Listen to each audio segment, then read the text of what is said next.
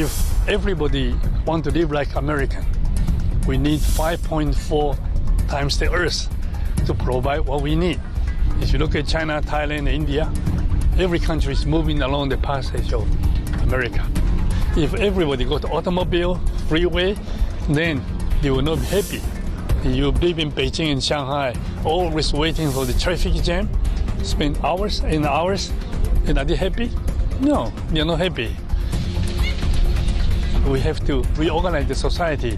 We depend on the public transportation, and we can work together and make everybody happy, but not depend on the high consumption.